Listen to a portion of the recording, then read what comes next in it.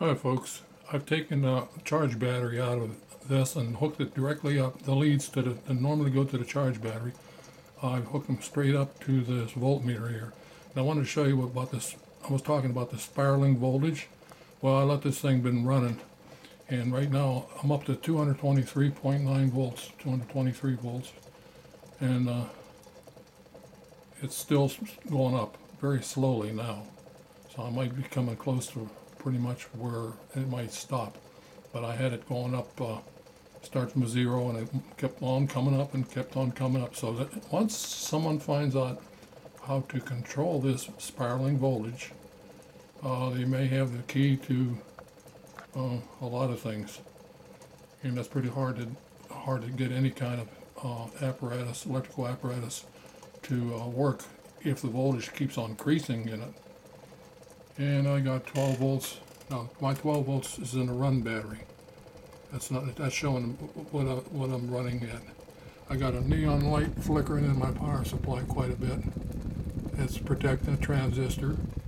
And this little guy over here, you get down on it, the neon light's working over here too. That's in conjunction with that MOSFET thyristor that's actually feeding out to my leads that I have connected for the high voltage leads, which are now feeding into my voltmeter here. So this thing slowed down quite considerably. So I'm getting about, as soon as I say something, it starts going upwards. So 230 volts, so it's going to look like pretty darn close to 230 volts. And it's slowing. There it is. There's 230 right there. So I have to get a device that's capable of having a DC in of 230 volts DC and out of I guess 14 volts or something that would be able to maybe charge the system a little bit better than what's going on right now. I'm always looking for something better.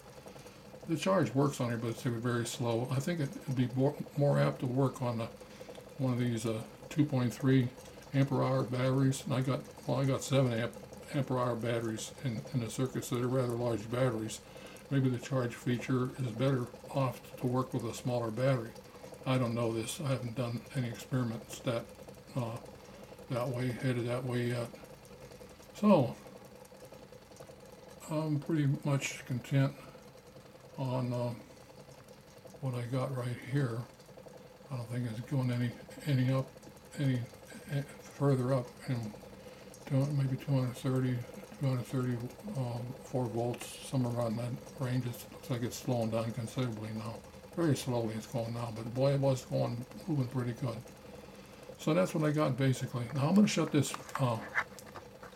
power supply off. I'm going to shut this off now, right now. And you watch this. I'm gonna flip the switch. I'm not going to show you the switch. I'm just going to flip it off. Watch how this voltage will just come down abruptly. Watch.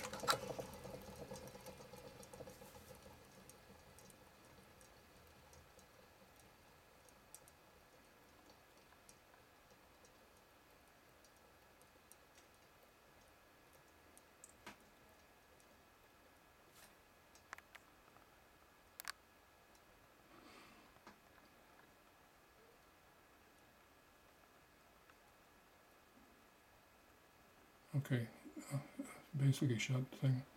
You can see now it's almost going to be nothing in very shortly.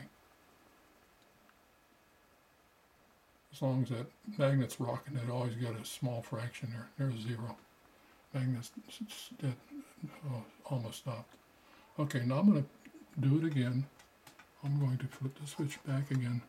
There's a charge circuit, so I'm going to be working with the same circuit I did. Okay, there's my 12 volts, the run battery's putting out. Now I'm going to go, and there's, would you believe it? Those caps still have that charge in them. They have the 234 volts in them. They still have it. If I run my hand across those caps, I'd have knocked me silly. The voltage is still in those caps. It's the caps are carrying that voltage, and they're putting it through this neon light right here, which is regulating that voltage to the charged battery. I guess I could run this thing up just like I did right now, and by hooking it up to the battery, I guess it would work, because I have 232 volts and it's holding still. But I'm not messing with those high voltage leads. I'm not manhandling that with that kind of thing. I already seen what happened.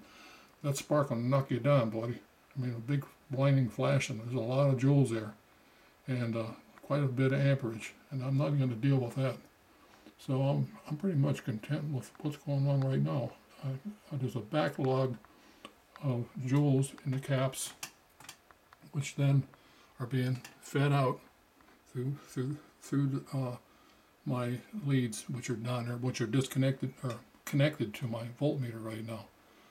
Now, if I took those leads from my voltmeter off and stuck those leads on the battery, which is right here, then I should be able to charge that battery with nothing moving. That's a new one on me. I didn't realize that. This is the first time I did this kind of a test, so you're with me on something new here.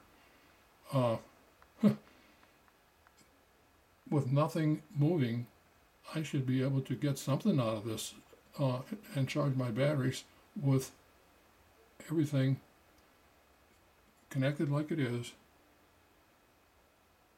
right out of the caps and into the battery.